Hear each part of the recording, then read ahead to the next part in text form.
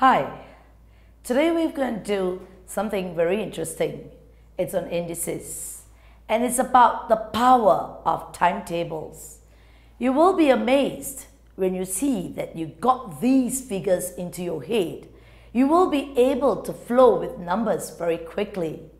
What I meant is like you need to know the laws of indices, like 2 to the power of 10. What is it? You sometimes wonder. In a quick speed of thinking, sometimes it's good to learn these by memory.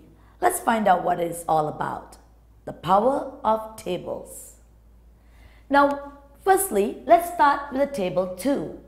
Now, when we talk about indices, we talk about a number with a power. Anything, any number for the power of 0 is equal to 1. If I said I had 1,000 to the power of 0, it's still a 1. I'll tell you more about this as I go into the laws of indices. But let's first get the tables right. The tables that you're going to learn is the powers of 2, right up from 0 right up to 12. Let's find out how easy it can be. 2 to the power of 0 is 1. 2 to the power of 1 is 2. What does 2 to the power of 1 means? 2 is only repeated once. But when I said 2 squared to the power of 2, it tells you 2 times 2, and that gives you a 4. And what does 2 cubed be? Now, if you say it's 6, I ought to shoot you down. What does 2 cubed mean? Right, you got it. 2 times 2 times 2. Woo! So that makes it 8. Do you see a pattern? You do. You look at that. 1 times 2 is 2. 2 times 2 is 4. 4 times 2 is 8. So what will the next number be? If it's 2 to the power of 4, you get a 16. 2 to the power of 5. What you get? Yes, 16 times 2, 32. And 2 to the power of 6, you get a 64. You can go on right up to 12. It's not at all a task to learn. If it's 2 to the power of 7, just look at 64 plus another 64 because you're doubling. This concept of 2 is a double effect. 60 plus 60 is 120. 4 plus 4 is 8. So you get 128. Now let's look at 2 to the power of 8. You're going to multiply this by 2. In other words, 128 is repeated 2 times. 120 and another 120 is 240. 8 plus 8 is 16.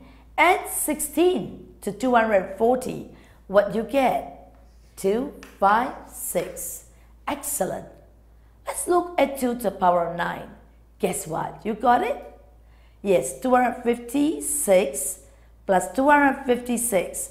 A double effect on that is 250 times 2 is 500. A 6 and a 6 is a 12. So you've got 512. Excellent. What about 2 to the power of 10? All right, I like to bring this up. That look at the writing. The power should be written small and right up there. Right?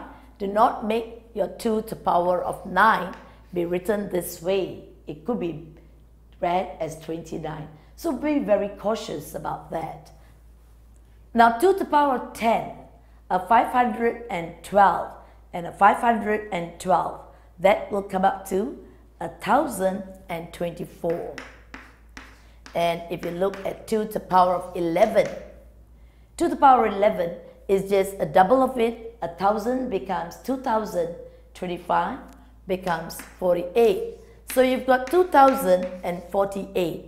And 2 to the power of 12, 2,000 becomes 4,000. 48 and 48 becomes a 96.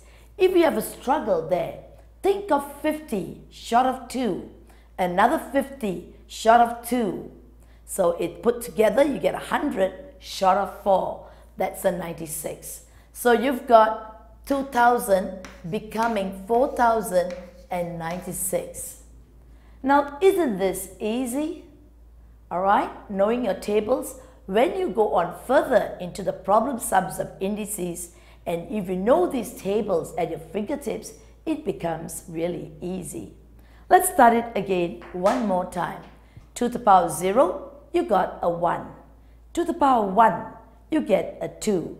To the power 2, you get a 4. To the power 3, you get an 8. To the power 4 is a 16. And 16 times 2, you get a 32. To the power 6, 32 times 2, 64. 64 times 2, 128. 128 times 2, 256. 256 times 2, 512. And to the power 10, 512 and 512 gives you 1024. And to the power 11, it gets a double effect on that. You get 2048. And to the power 12, you've got 4096. I would really urge you to know these tables, not to go beyond so much. Alright, let's go on to other numbers like 3. Now, if you look at 3, the table 3, any number for that instant, so power of 0 is a 1. Right? Any number. Even if it's going to be a minus 3, the power of a 0, you still get a 1. If it is minus, and if you write it this way, the 0, the power 0, is only meant for the 3. So you get a minus 1. Alright? Now, if you want to feel rich, you want to let your friends feel that you are rich, you just say, hey, buddy, I've got $1 million to the power of 0. Softly. Say that power softly. And they think you've got $1 million, but actually you just got $1. Alright? $1 million to the power 0 is none other than 1. Right? Okay, now let's get back again to 3. You don't need to go right up to 3 to the power of 12. Just get your tables from 3 to the power 0 right up to 6. Would you find it a bit of a challenge? Not right now, right? Right. If it's 3 to the power of 1, you get a 3. 3 to the power of 2, as I said, 3 to the power of 2 is 3 times 3, you get a 9. This is a triple effect, alright? 3 to the power of 3, 9 times 3, you get a 27. 3 to the power of 4, you get an 81. And 3 to the power of 5, 81 times 3, just look at it very easily. 3 times 1, 3. 3 times 8, 24. So you've got a 243. 3 to the power of 6. Well, 243 times 3, you get a 729. It's very comfortable knowing right up to here. We're now going to move on for 4. And you will see this relationship between 4 and 2. Let's find out more about it.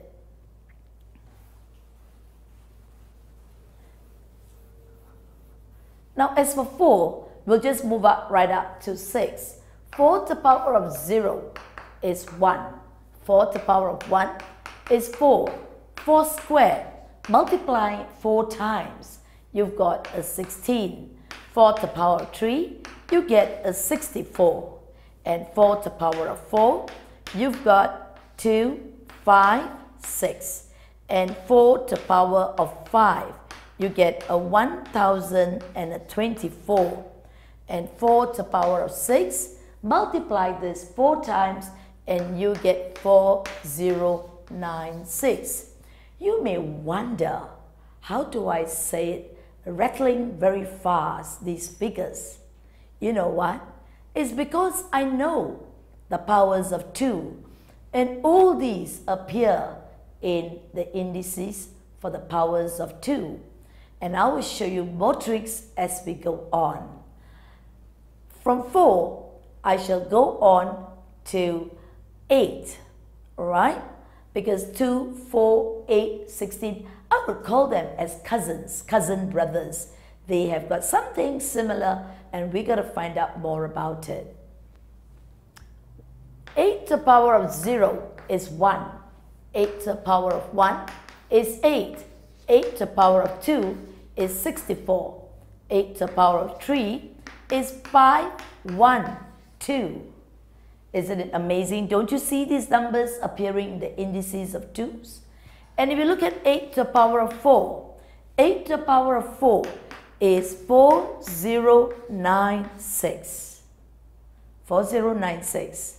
Now that's something funny. Some magic is going on in maths. And as we say, maths is magic. Maths is fun. Have no fear in numbers because they're all related to patterns.